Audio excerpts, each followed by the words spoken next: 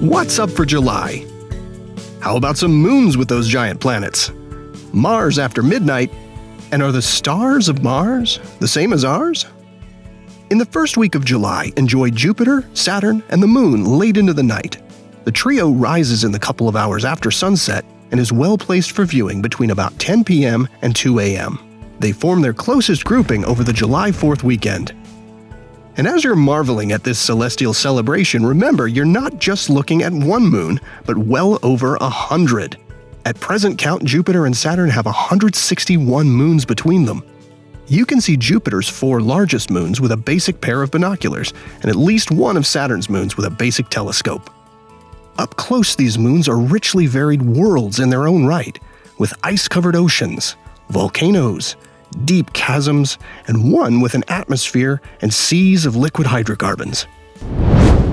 NASA's Mars 2020 mission is planned to launch this summer, sending the Perseverance rover and the first ever Mars helicopter to the Red Planet. So if you're a Mars exploration fan, this month is a great time to spot Mars yourself. In July, Mars rises just before midnight and is visible until dawn. It's rising earlier now than it was a few months ago, making it easier for those who were more night owls than early birds. Just look low in the east after midnight for a relatively bright object with a distinct reddish hue. And for an extra treat, take a look on July 11th to find the moon very close by. You might not have considered it before, but would it surprise you that the night sky on Mars is quite similar to Earth's in many ways? Sure, there's sometimes a lot of dust in the thin air, and there are 2 little moons rather than one big one. But the stars we see from Earth are so very distant that they appear the same as seen from Mars, and you'd have no trouble finding your favorite constellations and asterisms like the Big Dipper.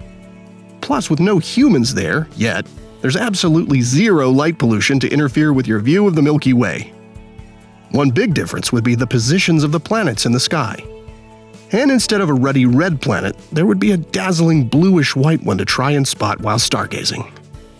To see noticeable changes in the positions of the stars, you'd have to travel much farther than Mars, Jupiter, or even Pluto.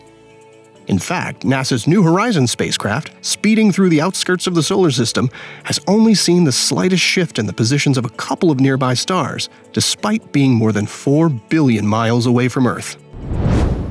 Here are the phases of the moon for July.